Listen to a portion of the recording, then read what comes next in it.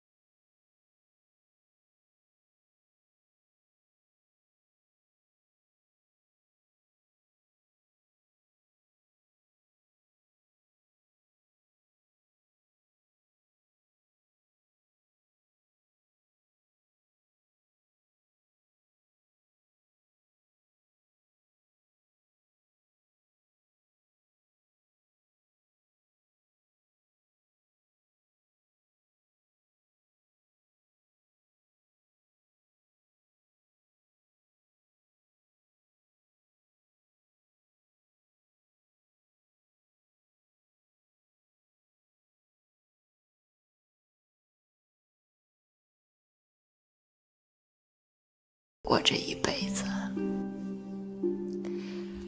双脚踩在泥塘里，心里总想着开出一朵莲花来。心比天高，命比纸薄，我没那个命。盛墨林，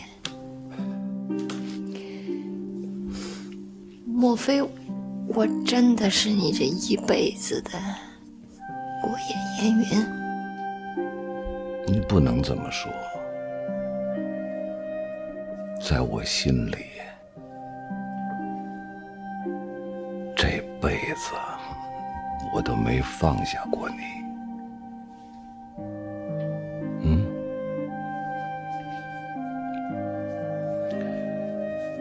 要是临了的，我还要给你们添麻烦，我心里过不去啊。这22年，我鼓足勇气回到北京，就是为了见着你们。如果没有，生活中没有如果。那我换个说法，我原想着是能回到北京，能跟你跟孩子们再过上20几年。可是现在是我亲手把这机会和时间给葬送了。你还有机会跟我们一起的。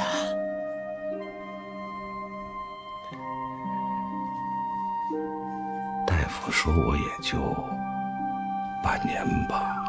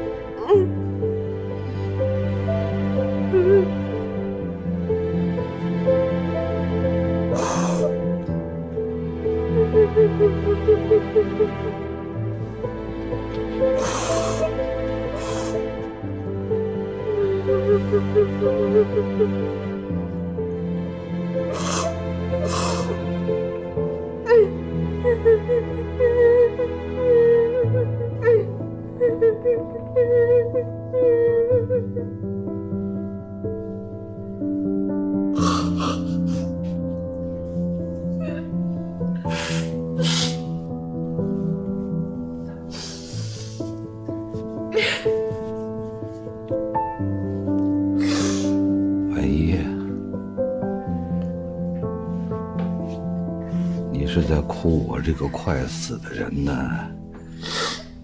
还是在哭你不如我这个快死的人？我不如你。你想来就来，想走就走，想活就活，想死谁也拦不住。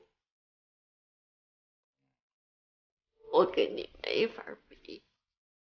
我拿什么跟你比呀？我比不了。我知道你都是为我好，可是手术不解决根本问题，至多就是个延迟存活期嘛。多活一天是一天呢。你身体这么不好，孩子们都忙着，我这它不是1天2天的事儿啊！我不能再给孩子们添麻烦。有你这么说话的吗？一家人是这么个说话法吗？如果这个病的人换作是我，你会这么要求我吗？不会，绝对不会。没有亲人，跟死了亲人不一样。失败不要紧，怕就怕放弃呀。听我跟孩子的，回去，回北京做手术，好不好？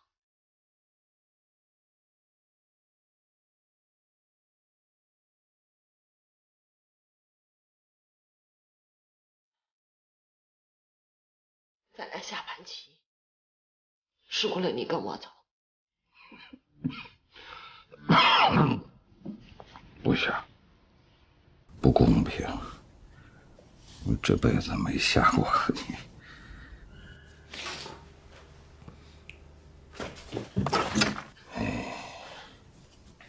我让你俩子儿。让10个子儿都不看。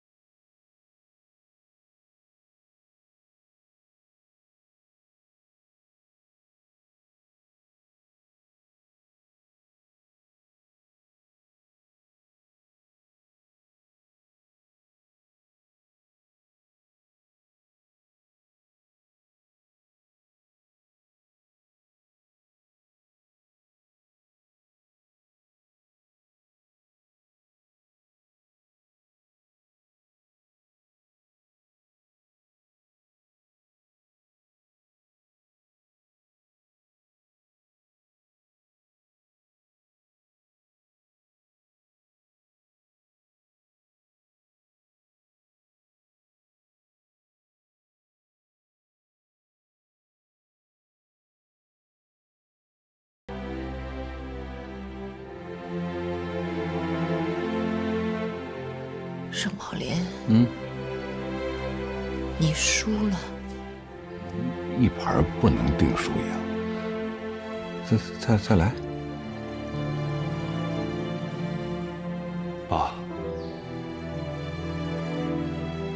您不能永远的活在后悔当中。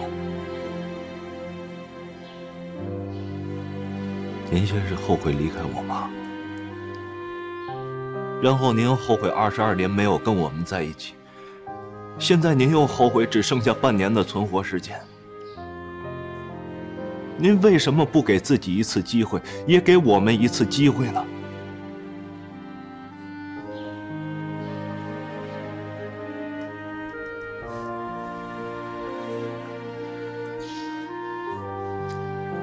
我和我那2个妹妹，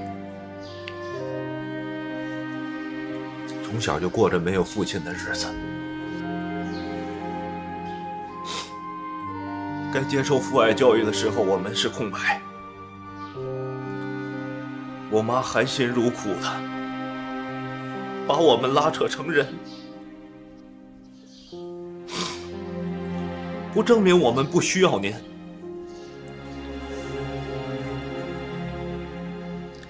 她用加倍的母爱来抵偿我们缺失的父爱，其中的痛苦您根本就不知道。22年之后，您突然出现在我们的面前，然后您又抽身的离去了。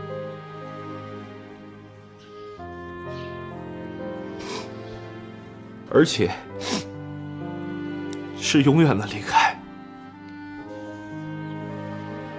您让我们怎么想？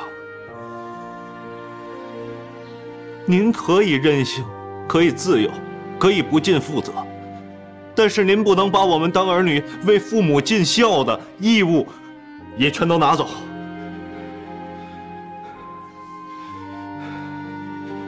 您会给我们的心里啊，留下一道永远都不结痂的伤口。莫非您就是打算把这个当成财富留给我们？莫非您是想让我们子承父业，也永远活在悔恨当中吗？啊！22年之后，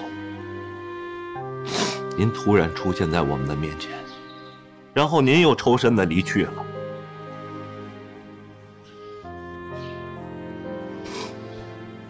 而且是永远的离开。您让我们怎么想？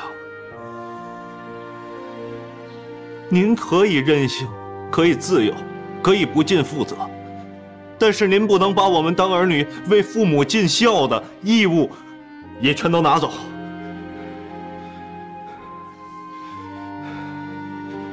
您会给我们的心里啊，留下一道永远都不结痂的伤口。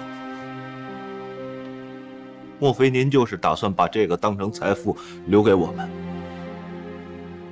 莫非您是想让我们子承父业，也永远活在悔恨当中吗？